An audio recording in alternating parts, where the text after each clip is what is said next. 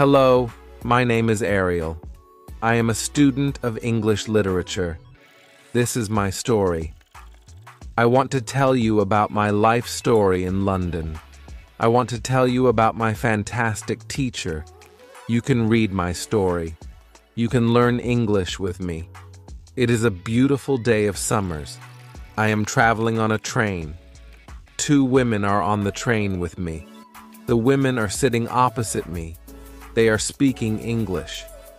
I don't understand much. I am studying English, but I am a beginner. I don't know many words. I begun speaking to the women. I said some words in basic English. The women understood what I wanted to say, and that made me happy. I said that I want to learn English. The women told me that they are from England. They are going home from a conference. Our conversation was 10 minutes long. The next station was my station. I said goodbye. The women gave me their address and phone number. They told me that I can visit them in England. Then we said goodbye. After this meeting, I worked on my English every day. I translated texts and watched films in English. In 6 months, my English was improved. It was good now, but I wanted to learn more. I went to London. I wanted to study English from London. When I was in London, I joined school. My first lesson was on Monday. I met my teacher and other students in the class. My teacher was a young and fine lady. She was very nice and humble. We introduced ourselves and then proceeded with the lesson. Our teacher has a question for us. She wanted to know our general knowledge about the language. Our teacher told that she can teach through a very effective method to learn English. This method was very simple. Our teacher tells us that we would not have to study, we won't have to read textbooks, but we would have to use English a lot in our daily lives. It turned out very effective for me.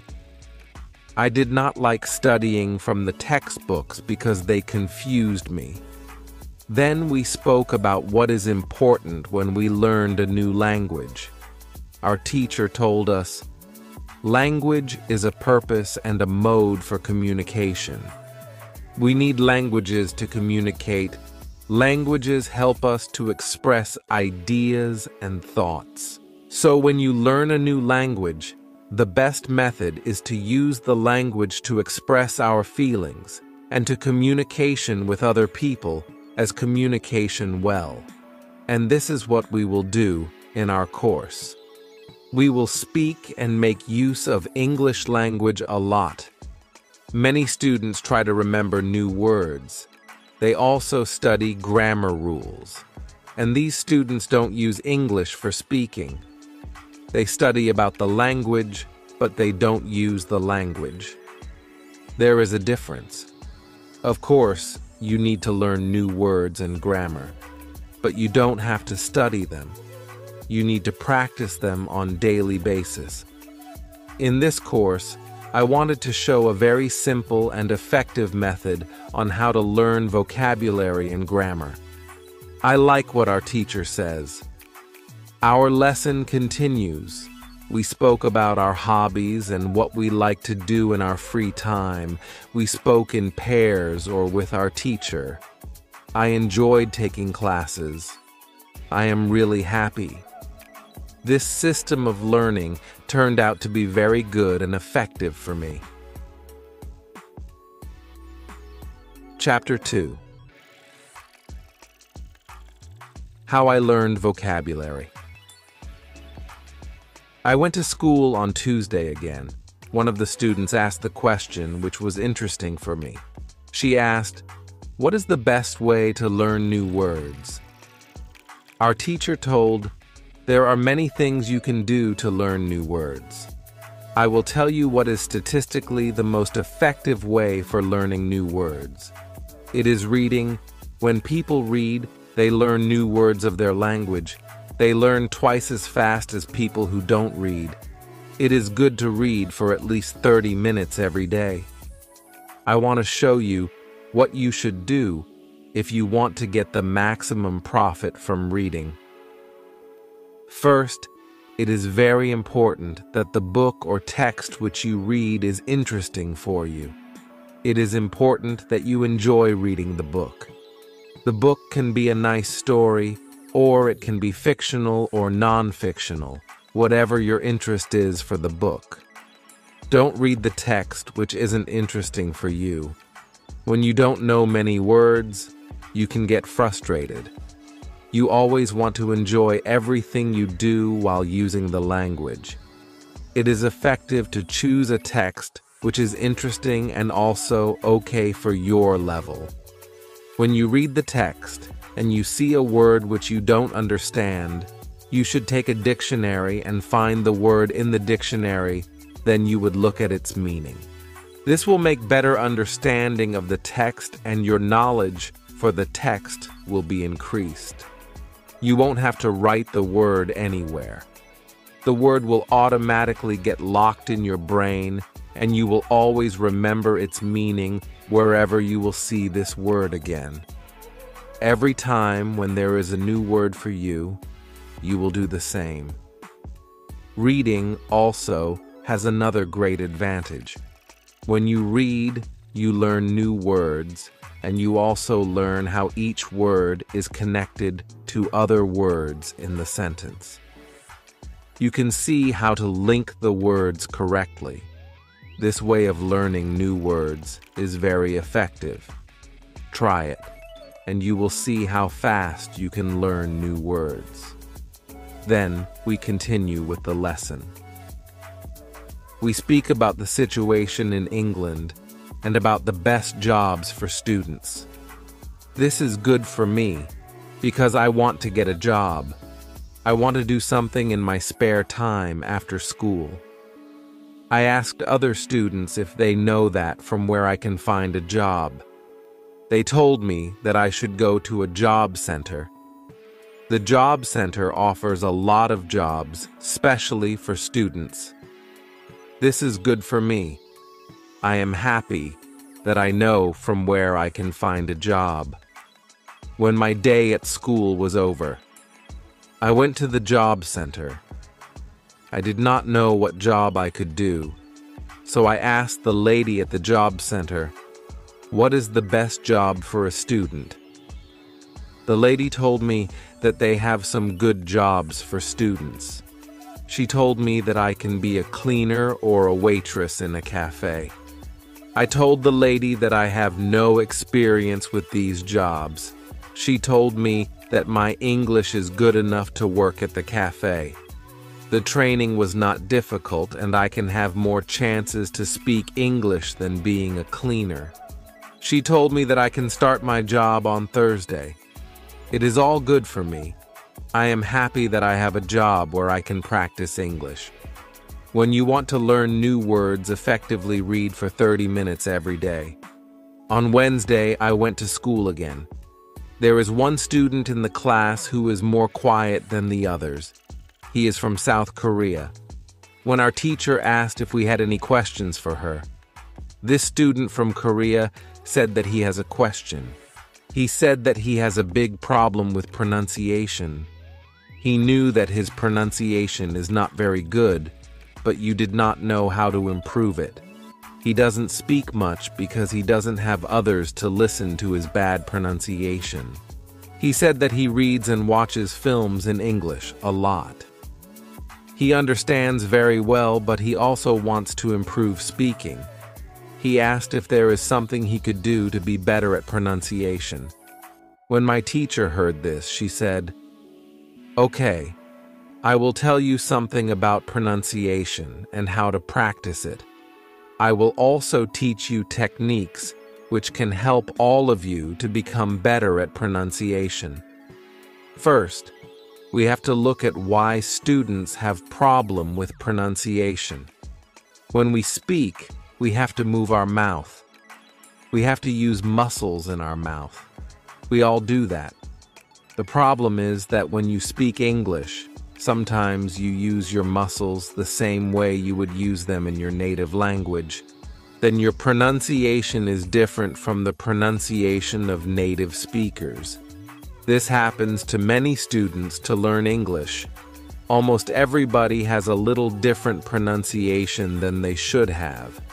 In fact, it is not a big problem because usually people understand what you want to say, even if your pronunciation is not perfect. However, you can work on your pronunciation and make it better by a great technique, which can help you a lot. The name of this technique is shadowing. The technique is very simple. When you do shadowing, you simply copy the sound which you hear. When children learn their first language, they learn it by copying. They copy after their parents again and again, and one day their pronunciation becomes perfect. If you can learn English pronunciation the same way, this is what you can do. You take some videos or audios recording which is not very fast and which you can understand very well. You listen and you copy what you hear when you hear it. That is all. Then our teacher went to www.youtube.com and she searches for the shadowing technique. She found good videos where the shadowing technique was very well demonstrated. We watched the video. Then we all tried to do shadowing for about 3 minutes.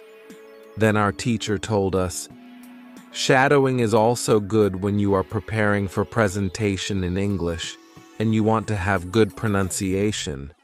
Before the presentation, you can go to some place where you are alone and you can do shadowing for about 10 minutes. You will see how much it will help you to have better pronunciation during the presentation. This was very interesting for me.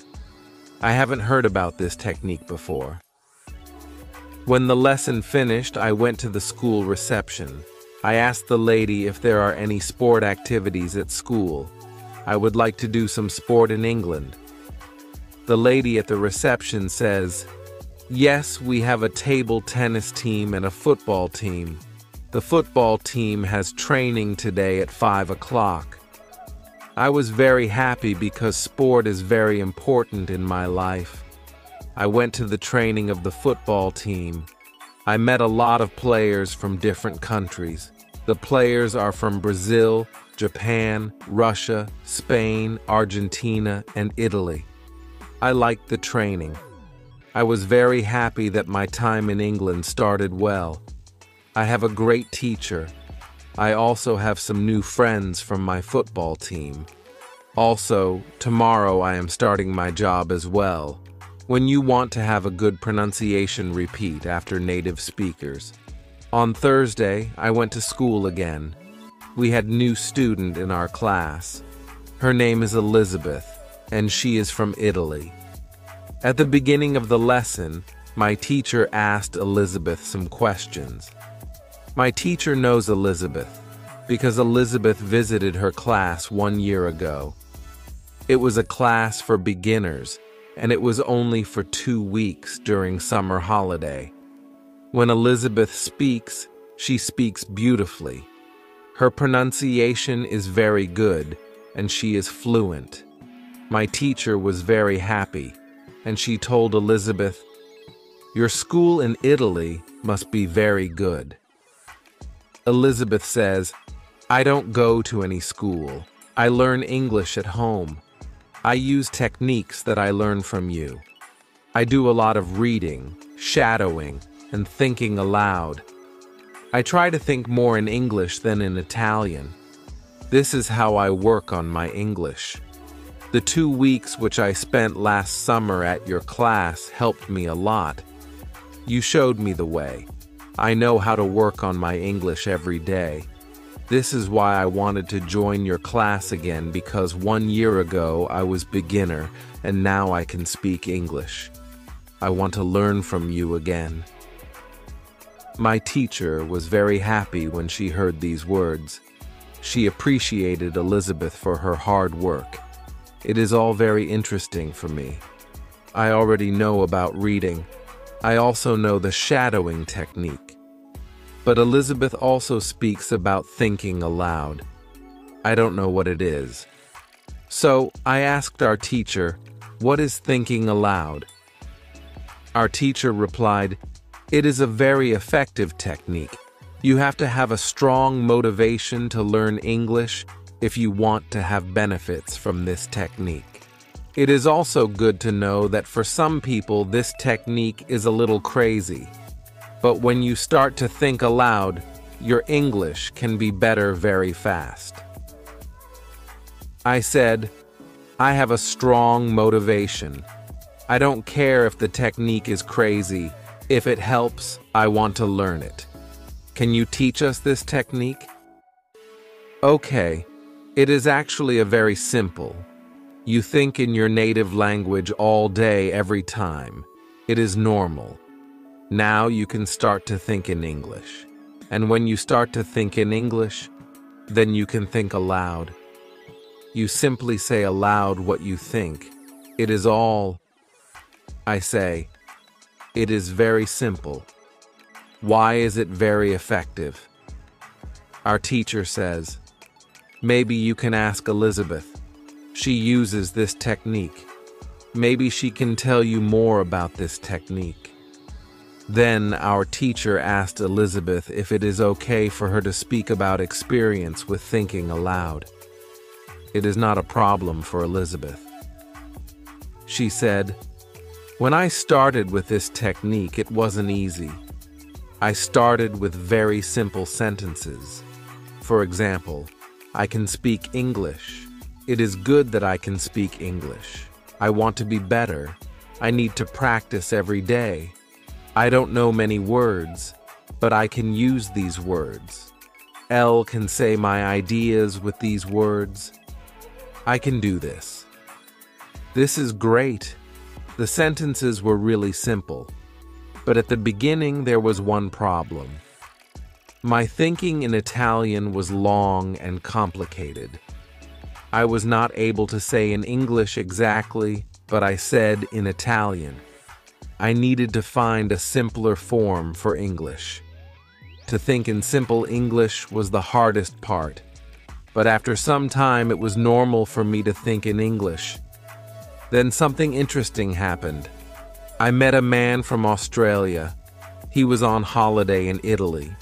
I was still a beginner, but we started to speak English. I could see that I was able to speak with him without having problems. My sentences were simple and short, but I was able to speak. I didn't translate in my head from Italian to English. After the meeting with the man from Australia, I started to use thinking aloud more. This technique helped me a lot with my speaking. I still use it every day. It is really a very effective technique. Our teacher thanked Elizabeth for her experience with thinking aloud. I wanted to use this technique because Elle also wanted to get better at speaking. When you want to speak English fluently, think aloud. Advice: when you want to learn English, read, listen, think, and speak. Do each activity for 30 minutes every day. Part 2. Hello. I hope you are feeling well. First, I want to remind you that there is the part 1 to this story. If you have not watched it yet, visit my channel and watch it so you can understand the whole story well. My name is Ariel. I am a student of English. This is my story. I want to tell you about my life in London. I want to tell you about my fantastic teacher. You can read my story. You can learn English with me. Chapter 1. How I Learn Grammar.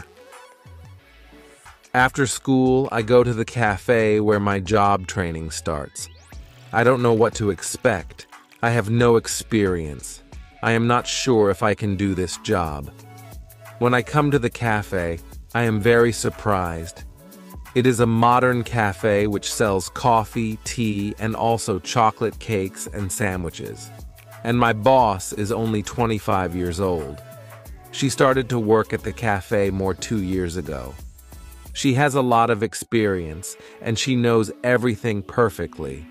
She shows me how to prepare coffee, how to wash the dishes, and how to deal with customers. It is all new for me. I remember only about 20% of what she tells me.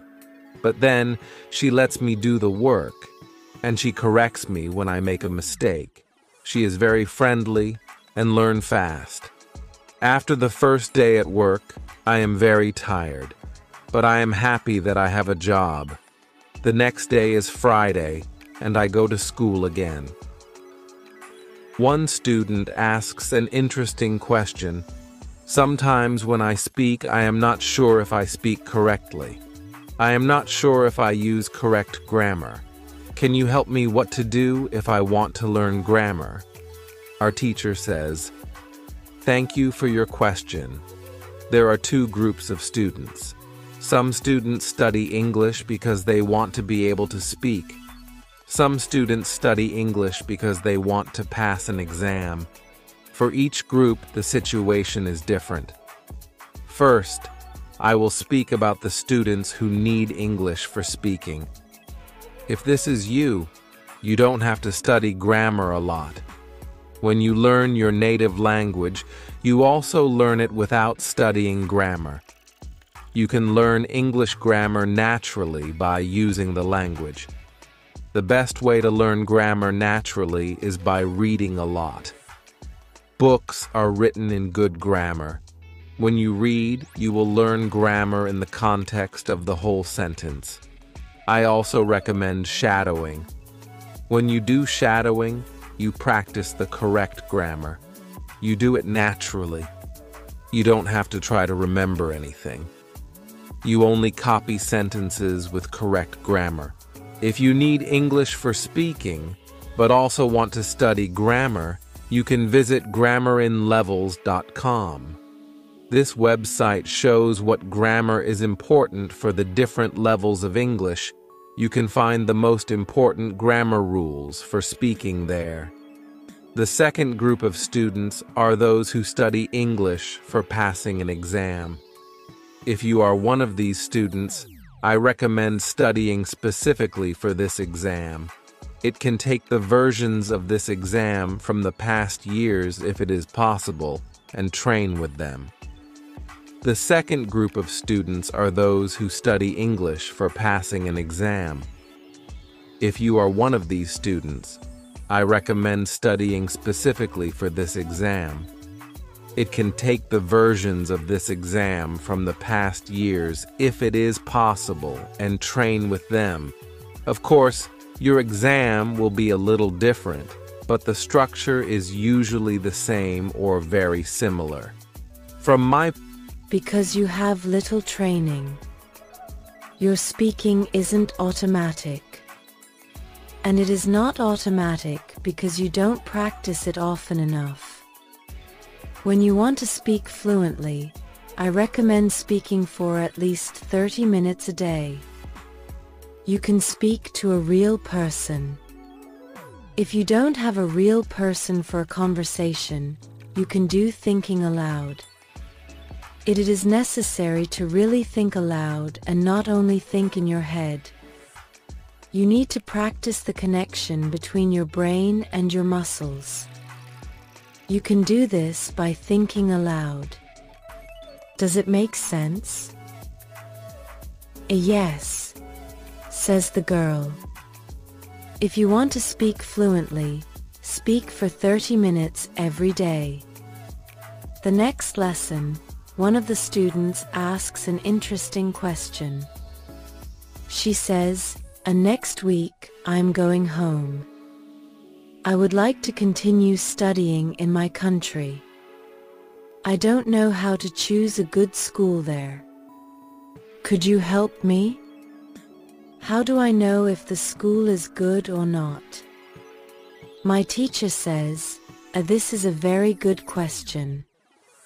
I believe that when you read, listen, and speak a lot, you don't have to go to a school.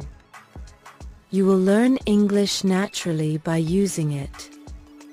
But if you want to pay for your education, a good teacher can help you learn faster. If you want to know if your school is good, before the first lesson of the course, go to www.testlanguages.com. There you can find how many words you know. After 5 lessons at the new school, do the test again and you can see how many new words you know. If you are happy with your progress, you can continue paying for your lessons. It is also important that you enjoy every lesson and you look forward to the next one. It is important to enjoy every activity which you do with English. I also give private lessons via Skype. If you are interested, I can teach you via Skype. If you don't find a good school in your town, you can contact me and I can help you. This is great, says the student. I want to have private lessons with you via Skype. This is great news for me. I didn't know that it was possible to have a private lesson with my teacher. Soon, I am also going back to my country and I want to have private lessons with my teacher. When you go to school, you have to see your progress and enjoy every lesson. The next day, one girl asks our teacher an interesting question. She says, "Thank you for the information which you give us on how to learn English. Can you give us a summary? Can you give us some rules about what we can do every day to learn English well?" Our teacher says, "Okay, I can give you a simple summary. If you want to speak English well, you need to do 3 things. You have to read, listen, and speak. You already have this information. What is important is that you do all these 3 activities the same amount of time. If you don't do one thing, your progress isn't usually very good. From my experience, I can say that it is important to